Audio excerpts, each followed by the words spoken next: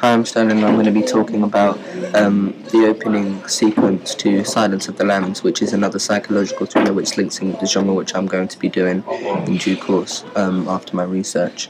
First of all, I'm going to be talking about the mise-en-scène. The mise-en-scène is pretty plain. It's just a bold black and white front. It's got a white inside and then a black outline, which is quite plain. This could symbolise maybe isolation, the fact that it goes all the way around. Which links in with the mise-en-scène, which is the forest.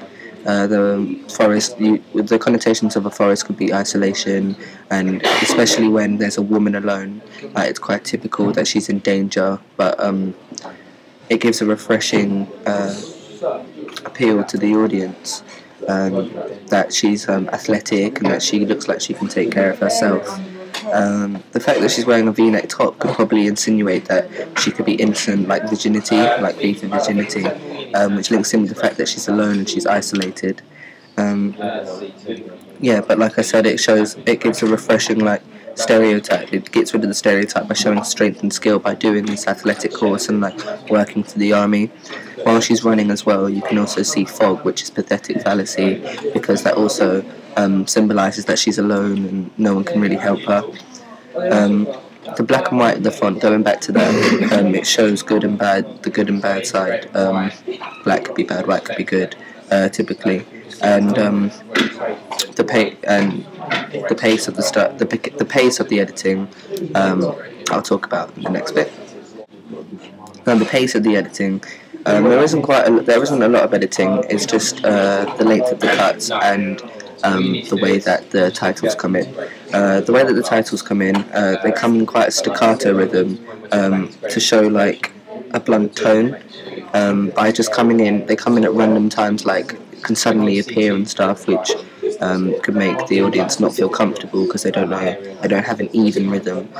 Anything can jump out at any time, such as when she's in the forest and stuff. Because it's quite blunt and there's no fading and stuff, it's also quite jolty and jerky, which we know that the character, the bad guy in this film, Hannibal Lecter, you know that he's evil and he's not right in the head, which links in with the fact that it's a psychological thriller. Also, the length of the cuts. The fact that there aren't a lot of cuts, only match and action cuts when she's actually doing work, this shows that there's not a lot of other things to be shown. It's just her alone. So she's alone. That's why there's the length of the cuts, because there's nothing else to show that she has no one else around her. The cinematography isn't exactly outstanding within this.